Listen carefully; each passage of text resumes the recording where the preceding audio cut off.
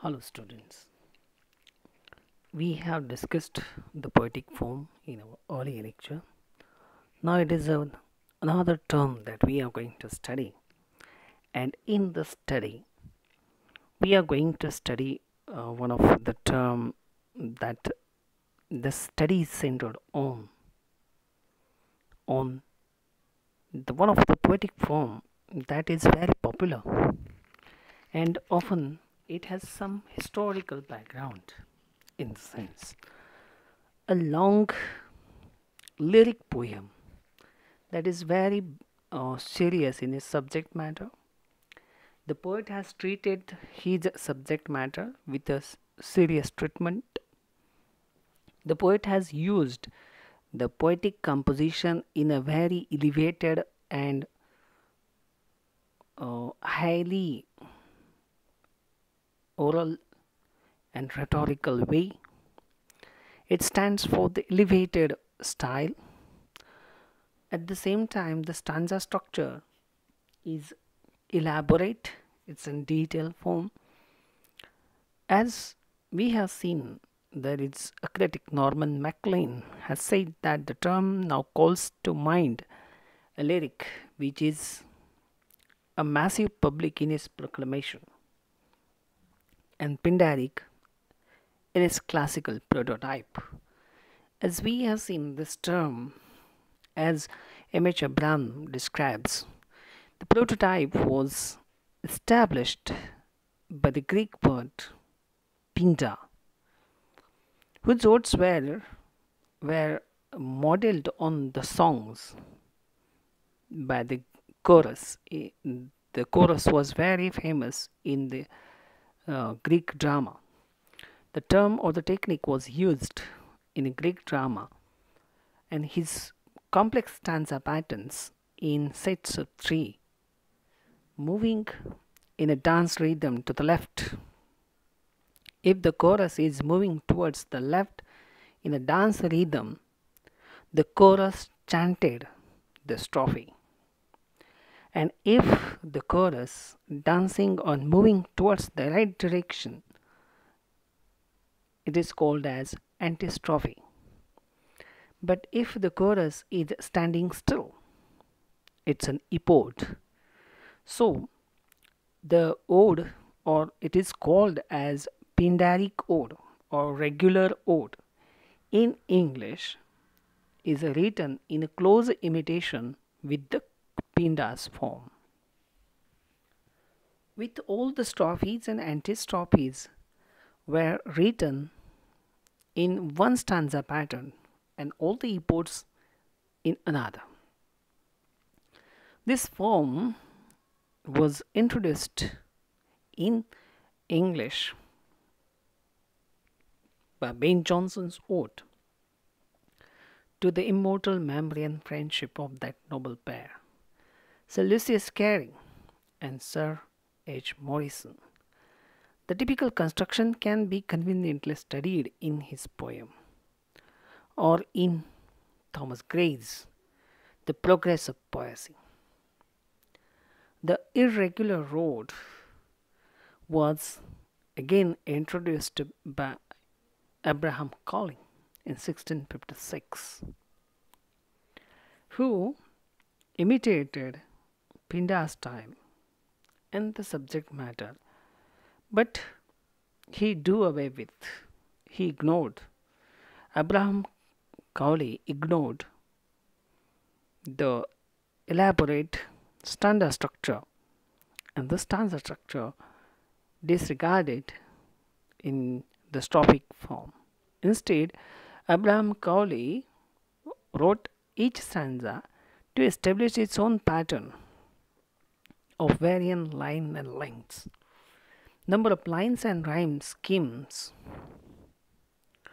This type of irregular stanza structure was introduced by Abraham Cowley, which is rather giving a free space, थोडंसं freedom जे आहे लेखकाला कवीला मिळतं ते according आपल्या mood किंवा सब्जेक्टच्या जसा मूड असेल किंवा सब्जेक्टचं जसं लिखाण असेल, थीम असेल, टोन असेल, त्यानुसार शिफ्ट करणं हे इरेग्युलर ओडमध्ये शक्य झालं.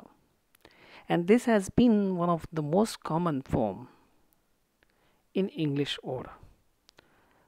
William Wordsworth, who wrote Ode Intimations of Immortality, is a representative of such one.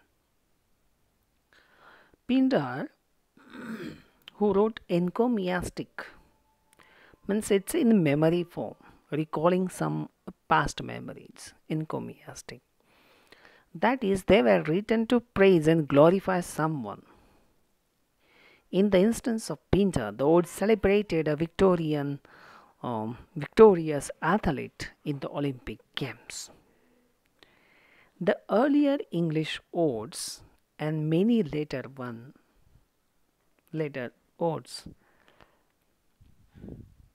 were also written to praise and eulogize something. John Dryden, Annie Killigrew, or the arts of music of poetry, Dryden's Alexander's Feast, or Collins who wrote Ode to Evening, or abstract concepts, Gray's Hymns to Adversity, Wordsworth's Ode to Duty, who perfected the English odes, and romantic poets perfected this personal ode of description and passionate meditation, which not only interested but keep the stimulation an aspect of the outer scene and turns on the attempt to solve either a personal emotion problem and generally human one. Wordsworth's intimations, Ode, Coleridge's Dejection, and Ode, Shelley's Ode to the West Wind are very finest examples of these romantic odes. Recent examples of this latter type that we see by Ellen Tate, Ode to the Confederate Dead, and Wallace Stevens' idea of Ode at Key West is a modern ode that Wallace Stevens had practiced. There is, as we go, Horatian ode is another type of ode. Horatian ode was modeled on the matter, tone, and form by the Roman poet Horace. This was the form, features of his ode, modeled tone and form of the odes. In contrast, the passion, visionary boldness, formal language of Pindar's ode, many Horatian odes are calm, meditative, and colloquial. They are also usually homostrophic, that is, written in a single repeated stanza form, shorter than Pindar's ode. Examples are Marvell's Horatian Ode upon Cromwell's Return. Keats's Ode to Autumn is the finest ode that we see. For more on the ode, English Ode to 1660, this book will prove very much useful. History of Ode by Carol Madison. This also discusses the progress and history of the ode as a poetic form. So, in all, we have almost here three types of modes that we see. First, we have regular ode or Pindaric ode, having strophe, antistrophe, and standing still. We have irregular ode, that was also one of the deviation from the regular ode is irregular ode practiced by Abraham Cowley. There is certain deviation in subject matter, stanza structure, and patterns of line and length and rhyme scheme in the stanza form. As we have seen, there is third type of ode, that is Horatian ode, and this Horatian ode is modeled on Roman poet Horace. They are gentle, in contrast to passion, visionary boldness, and formal language of Pindar's odes. Horatian odes are calm, They are meditative, but at the same time, the language is colloquial one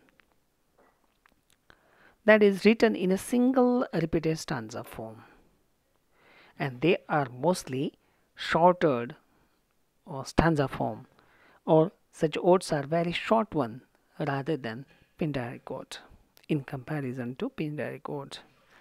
So like this, we have ode as one of the poetic form, and this poetic form we are going to study and study the example, and we are trying to apply what is the features applied to our study of ode in our syllabus when we are going to study one of the poem out of our syllabus.